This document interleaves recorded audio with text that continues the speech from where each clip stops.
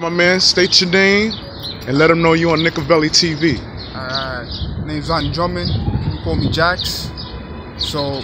And you on Nickavelli TV. Nickavelli TV. Shouts to Nickavelli TV. That's what's up, man. Talk to me. You a Knick fan? Yeah, man. I'm a Knick fan, man. I ain't a recent fan of the recent moves over the years, man. What you don't like about the moves? Nah, man. The management, man. They're not doing well with building the team up at all. You know, I'm hoping it's a change this season. I'm hoping. You know so you're not happy with Coach Fizdale? Coach Fizdale, not hoping. I'm not hoping with none of them. Talk to me. Why, bro?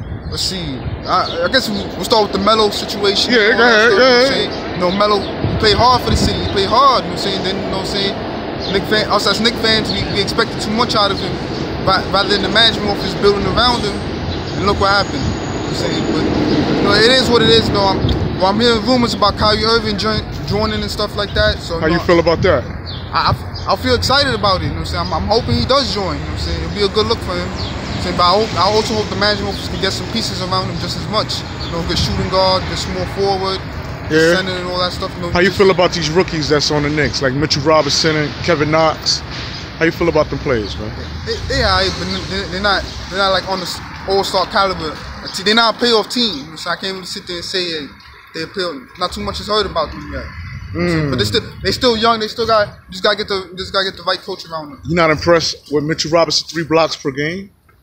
3 blocks. It's not bad. I'm impressed with him overall. But I'm not impressed with everybody. Everybody got to step up. It's a process. You know?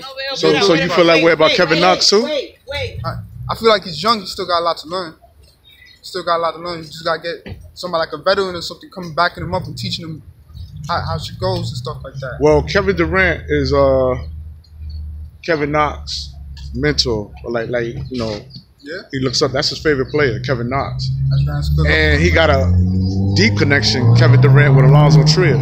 Yeah. Alonzo Trier, you know, he used to go to Kevin Durant high school games, or vice versa. Kevin Durant used to visit Alonzo Trier, watch him play, you know, during his high school games. So, are you a fan of Kyrie Irving coming to the Knicks? Am I a fan of Kyrie Irving coming to the Knicks? Yeah, I'm a fan of Kyrie, man. Kyrie's a hell of a player, man. He goes hard. You know what I'm saying?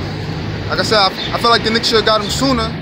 We should have got him sooner before Boston did, but... Did you watch the game between Boston and Milwaukee Bucks? Yeah, man, it was a hell of a game. Good game. Did it look like Kyrie Irving was really into it? He wasn't into it at all. He wasn't playing like Kyrie at all. Looked like he had his mind on Knicks. Yeah, it looks like he had his mind on something, man. Free agency or something, man. He's about done with Boston, it looks like. Yeah, and as far as Kevin Durant, my opinion, did you find it fishy that Kevin Durant got hurt during Game 6?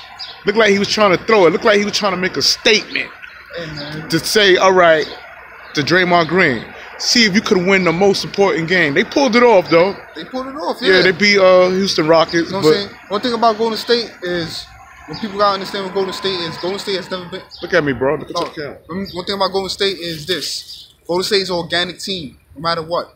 You see, with KD or without KD, they're organic. They really built around their players. That's a perfect example of how a team should come together in the NBA. So look at Steph Curry. He was picked number 6 when he was drafted.